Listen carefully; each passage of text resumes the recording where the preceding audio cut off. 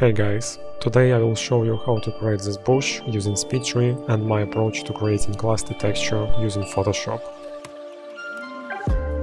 To create the leaf cluster texture, it was a combination of line and ellipse tool.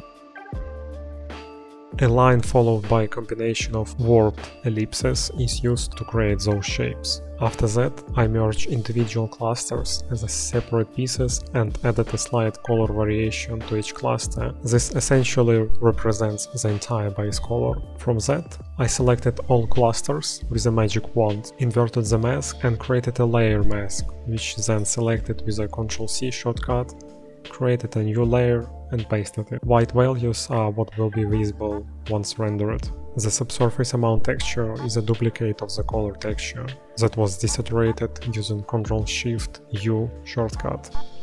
Once those textures are imported, make sure to turn on two-sided option so the clusters can be visible from front and back, and create cutouts in the cutout tab. Here is a quick time-lapse of my cutouts. For the stem material, I created it directly inside of SpeedTree. To create it, click on the plus-minus button and create new material, and call it somehow so it makes sense. The bush starts with the main tubes, from which small branches will grow. The mode I used is a proportional steps, with a value of 7, which will create 7 tubes. On those tubes, the only thing I changed is the radius under the skin tab and flattened the curve, so radius will be proportional along the whole tube from start to end. To add previously created stem material, go to the Material tab and select it.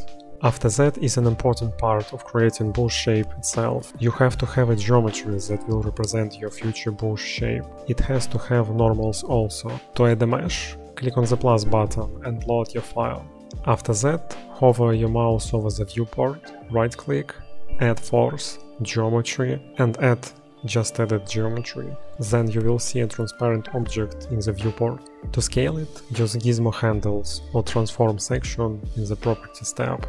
After that, a little branches preset goes into play with the gen mode set to proportional and a value of 36, which is 36 branches. Boundaries first option can be used to make branches appear only at the top of the main tubes. Play around with it to get something you are looking for. I have randomized the percent of the parent length, start angle and break amount, so some branches can be broken.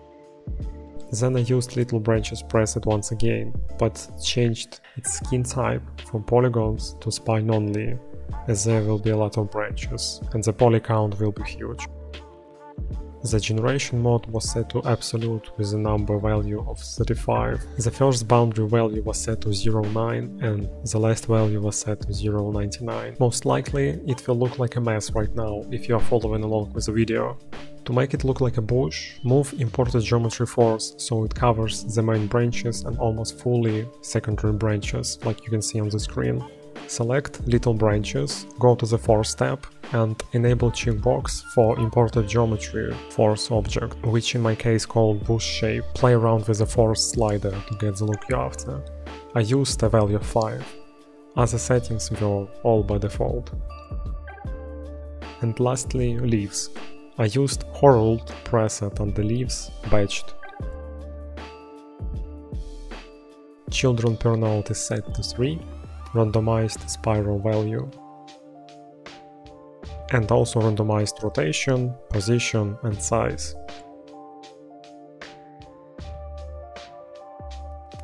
For material, I have added 3 materials to control each leaf weight variation separately.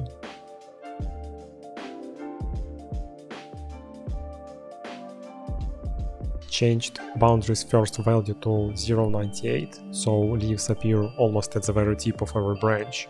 It helps to optimize poly count. To break up the shape a little bit at the top, I added another node of little branches preset that was converted into spines. I made sure that the branch length is very small, so I changed percent of the parent length to the small value and randomized it a little bit. Changed generation mode to interval, set frequency value of 10 and randomize it to plus or minus 5, so it will have more or fewer branches. Then I simply duplicated the leaf node and changed values a little bit. To add wind, I used a bush preset which was slightly modified, by first of all adding a wind animation to spines on the branches. The main thing here is to lower the bend and speed values, so that leaves are not bending or flying all over the place. Then increased value in the flexibility parameter of the whole bush, it kind of simulates wind gusts more towards the top of the bush.